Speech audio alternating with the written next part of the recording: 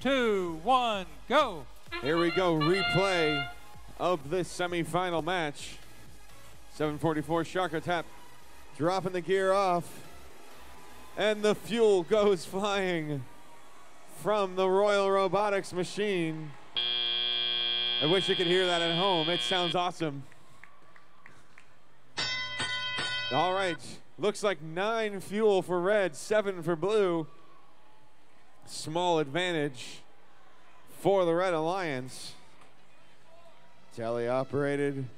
Oh, 24. Wow, it counted a bunch afterwards. Okay. That's a big advantage then.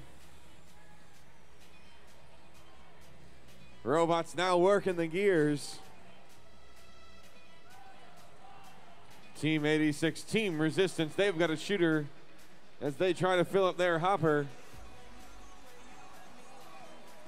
Team Resistance just getting bullied around by the Royal Robotics machine. Team 744 Shark Attack parking themselves, trying to make it hard for the Blue Alliance to get out of that zone. So far, no one trying to. There we go, 1065, the Moose trying to come through, unsuccessful. Gonna make him take the long road. Engineers, they're coming through as well. 1 rotor only for blue, 2 rotors for red. Current scoring, Team 86, Team Resistance, putting a few points up, trying to claw back that big autonomous from the Red Alliance. 2 rotors per alliance. Looks like we need 1 gear on both sides for the 3. Red Alliance will be the first there. 1, 2, 3. That's 3 rotors. Blue Alliance is right there with them. 1, 2, 3. There it goes.